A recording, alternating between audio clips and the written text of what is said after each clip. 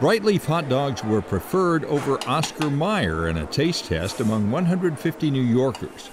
But mostly they're made, sold, and lovingly consumed primarily in North Carolina's coastal plain and the eastern half of the Piedmont, as they have been since 1941. It's just a cult-like following, and we've got great customers, you know, we actually sell from the Greensboro to the coast, but it's amazing what people grew up on. As a child, I grew up here in Smithfield, and that's all I knew, there was a red bright-leaf hot dog. I didn't know there was a brown hot dog until I went off to college. Most all hot dogs were red in years past. Brightleaf continues to color its Frank's red with a safe red dye because it's become sort of a trademark. But what else makes these particular hot dogs so popular? Our Brightleaf red hot dog is a truly old-fashioned hot dog. It's made the way people used to make hot dogs 25 or 30 years ago. It's made with beef and pork. Beef gives it a little bit stronger flavor, the pork gives it a little bit of sweet flavor, but then it's got its spices that kind of set it apart. Not to get too technical here, but Brightleaf hot dogs are skinless, which means that they're formed and pre-cooked in a temporary casing. It's formed with the cellulose casing, and when the product is cooked and chilled, we have to remove that cellulose, so all we do is run it through a Frank skinner and skin the casing right off, and that's why it's called skinless. With no skin to get in the way, it's the meat of the hot dog that gets crispy when they're grilled or cooked in fat, which expert cooks say is the best way to cook them.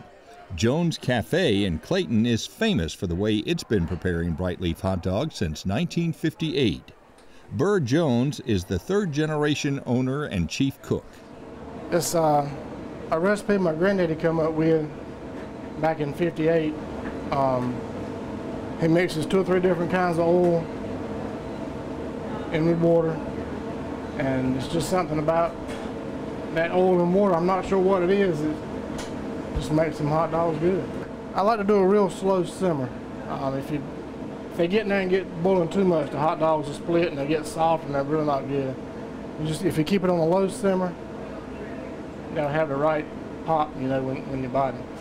Generations of Brightleaf hot dog lovers haven't even insisted that the dogs be hot, including one who grew up to be Carolina Packers plant manager. My personal story with Brightleaf hot dogs is a little child that's going to my grandmother's house, and she would have a bag in the refrigerator. My brother and I would start early in the morning. We'd tear a hole in the bag, rip the bag open, and start pulling the hot dogs out. And by time for supper, all the hot dogs were gone, and she was on me and my brother for eating those hot dogs up.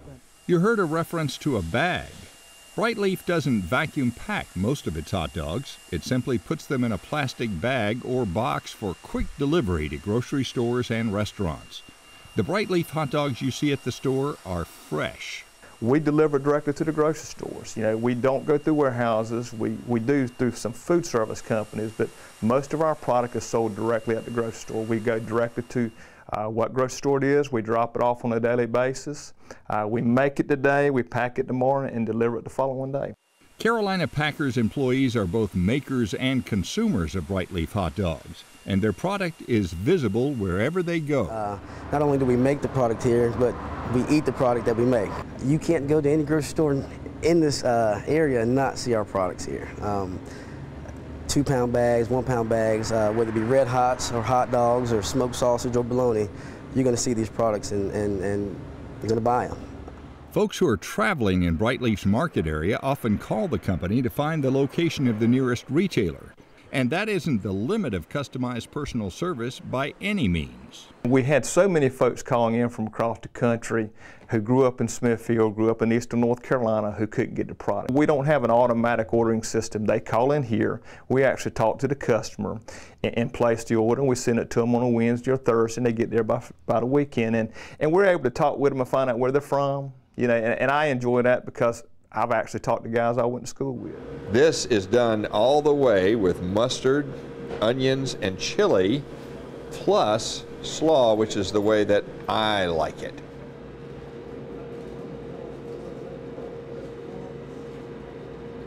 Oh, you know, for something so simple, that is just wonderful. It's not like they just drop that hot dog into a pot of water. No, it has some real oil, some real fat involved in the cooking. And the balance between the slaw and the chili and the mustard and the onions and the bite of the hot dog itself, oh, I'm telling you, that's heaven.